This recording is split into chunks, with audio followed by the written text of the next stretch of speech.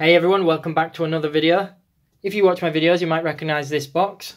I bought a few fantasy drawing books recently and I did a quick look video at one of those books. So let's take a look at one of the other books that I got in this order.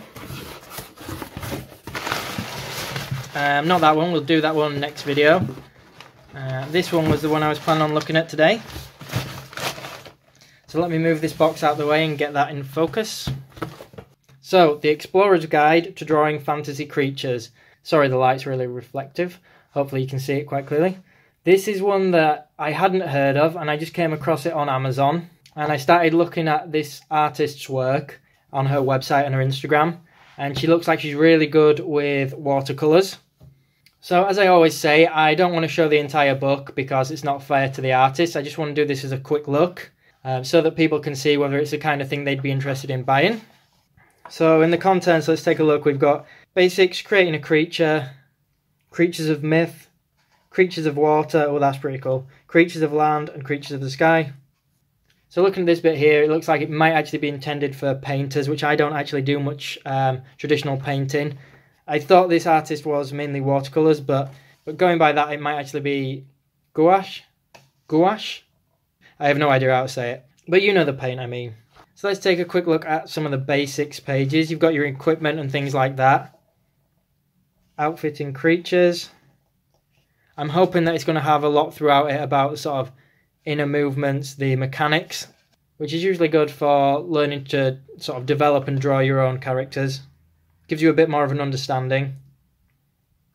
And for those of you who can't tell, I am a big lover of fantasy art. It is something I plan on getting good at, or hope to get good at. I saw this one online and I thought this one was really cool. This was one of my favourites. And I didn't really have too much to go on with this book in terms of, I don't think it's a hugely known book.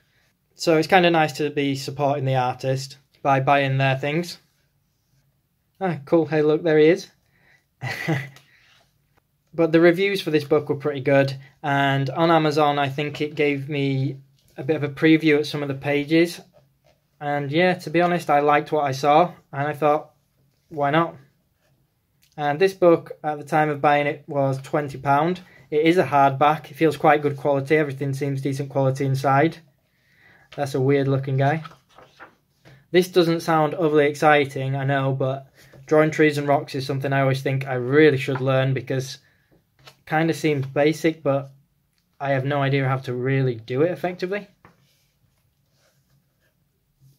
Hopefully this artist won't mind me showing and flicking through a few pages like this for people to see. I always say that I hope these videos might help people, make up their mind, maybe decide on whether it's a book they would like to buy. It's got some really beautiful artwork in it. A lot of what I buy and follow now isn't traditional artwork, so it's nice to see things like this. And I do like that it's got instruction to it as well. So I am actually going to leave it at that because I flicked through quite a few pages there. I skipped quite a lot between everything because I don't want to give too much away. But yeah, I just wanted another quick look at drawing books video because these are easy enough to record, and I do buy a ton of art books because I'm just someone that cannot help themselves when I see an art book that looks awesome. I just can't resist it. But I hope you enjoyed this video, guys.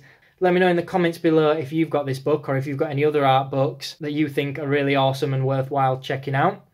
As always, please hit the like button and be sure to subscribe for more content. Thanks everyone.